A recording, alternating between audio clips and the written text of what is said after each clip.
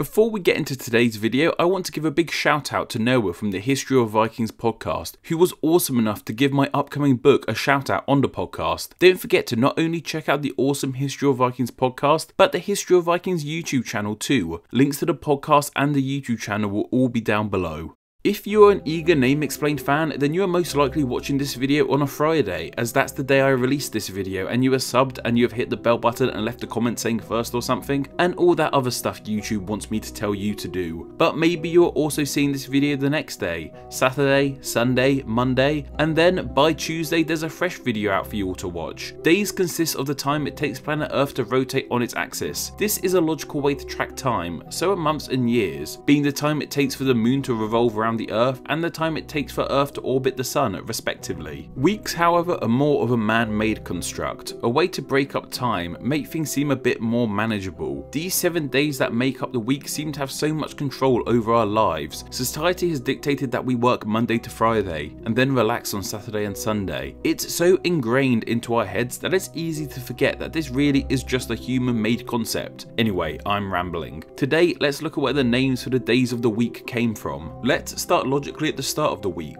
Monday. Or does the week start on Sunday? Different cultures say that Sunday is the first of the week, while others see Monday as the first day of the week. Personally, I've always seen Monday as the start of the week, but from a name perspective, Sunday makes a lot more sense to be the start of the week. The day starts with the sun rising, and if your week starts with Sunday, then the week starts with a sunrise too, as if you couldn't guess, the name Sunday means the day of the sun, believed to have come from the Old English sunnudag. So if Sunday is the day of the sun, then I'm sure it's easy to see where Monday comes from. Monday of course being named in reference to the moon, with Monday meaning the day of the moon, coming of course from the Old English mundag. So if Sunday and Monday are named after the sun and the moon, then what are the rest of the days named after? Well, they are named after planets and gods. While it's easy to see godly and planetary links to certain days of the week, some aren't as clear, like the next day of the week, Tuesday. Tuesday has always belonged to a god of war, and when we think of gods of war, names like Ares or Mars probably come to mind, and they sound nothing like Tuesday. This is because the name Tuesday comes from the Germanic god of war, Twi. With Tuesday being named after the god of war,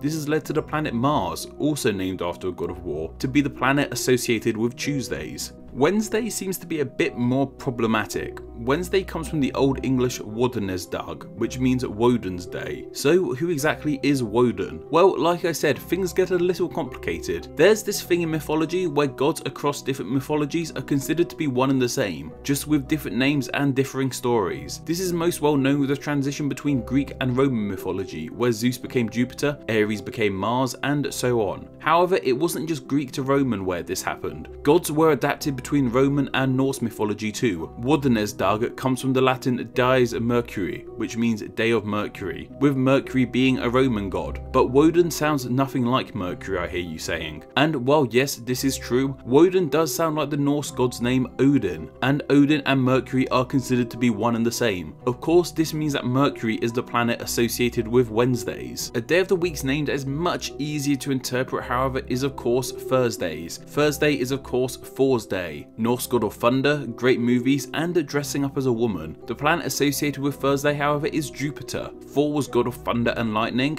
and Jupiter created thunder and lightning. In Latin, Thursday was dies Jovis, day of Jupiter. Friday and Venus are linked together as they are the only day and planet that are named after female gods. Friday comes from the Old English Frigdag, which means Frigga's day, Frigga being the wife of Odin. And finally we have Saturday, which along with Thursday is pretty easy to see where this name comes from. That of course being the planet and the god Saturn, coming from the Old English Saturdag, which of course means day of Saturn. What's odd about Saturday, I guess, is that it uses the name of a Roman god as opposed to a Norse or Germanic god. Anyway, regardless of what day of the week you're watching this video on, whether you're trying to get over the hump on Wednesday, partying hard on Saturday, or nursing a hangover on Sunday, now you have a better understanding of the history and mythology that went into the names of our days of the week.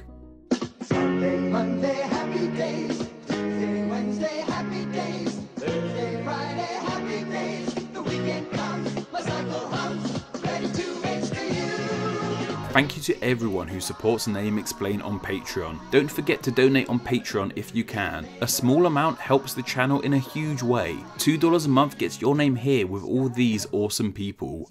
Thank you. So right, it can't be wrong. Rocking and rolling all